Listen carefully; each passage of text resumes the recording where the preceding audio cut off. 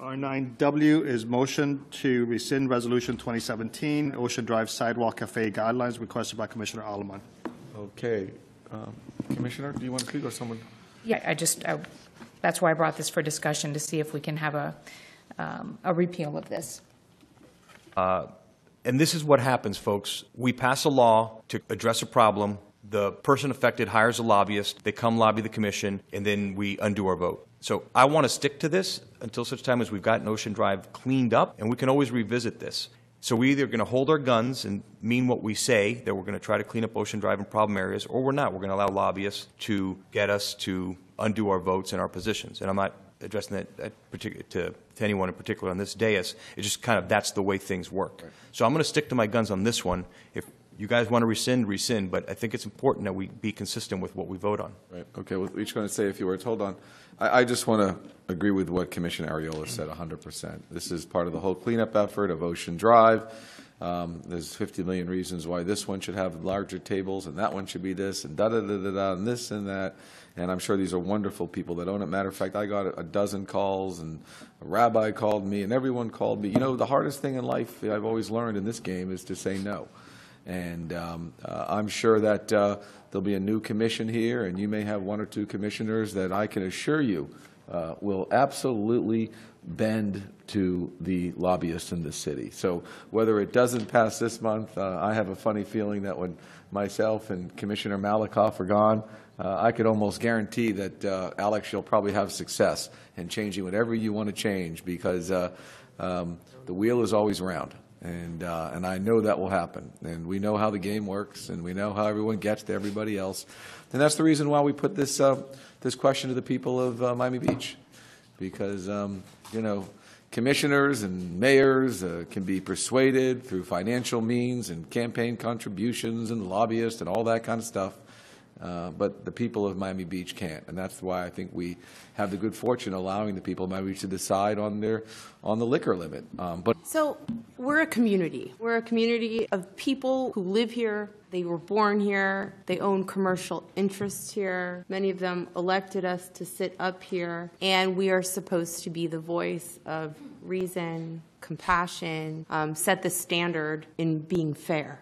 I have not taken a penny from the Starlight Hotel. This is not somebody who does business in our community, who I respect and who I consider a friend. So when she calls me horrified that she didn't even know that her family's business is being put out of business because of some sort of interpersonal conflict that is taking place up here on this dais, you can imagine how upsetting it is and embarrassing. It's embarrassing. So, yeah. Interpersonal conflict over Ocean Drive. Okay. Interpersonal conflict? I think there was one. Okay, and I think I think that this is what I'm asking right now is for this commission to stop, take a breath before we put people out of business. You have a discussion. You go to them. You have a dialogue, and you don't just put people out of business. Because there is no other way architecturally for them to have these outdoor cafes.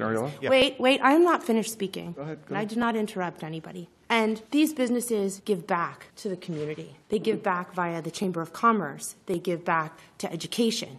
They give to every single nonprofit in Miami Beach who goes to, they're not going to be able to anymore. So apart from these people losing their jobs, the community's suffering over this interpersonal conflict. So I would love for you, Mayor Levine, to show some compassion and to repeal and rescind this. Okay, thank you, Commissioner, very much. I had no idea that they were losing their property. I didn't know that they were just operators.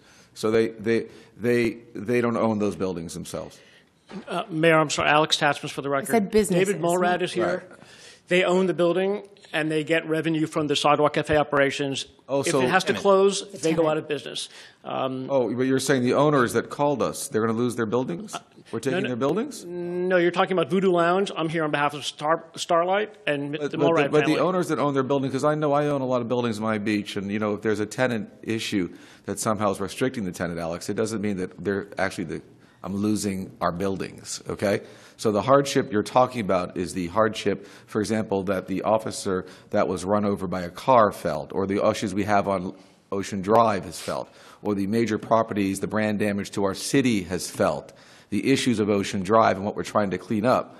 That's the heartfelt symphony, Commissioner, that I really have And I understand if a few tenants have to somehow accommodate these new rules, but the owners of these buildings, from what I understand, the city's not doing something to actually seize their properties.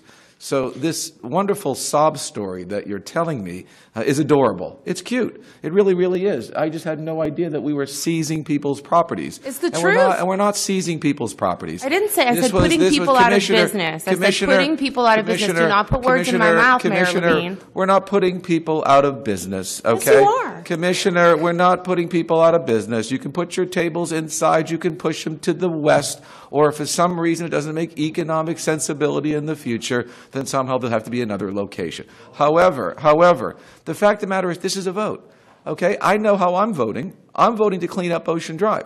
You can vote any way you want, and I respect Commissioner Aliman, and I respect what she wants to do, and she can vote how she wants. And by the way, I may lose this vote. That's fine with me. I just think it's the wrong thing, okay?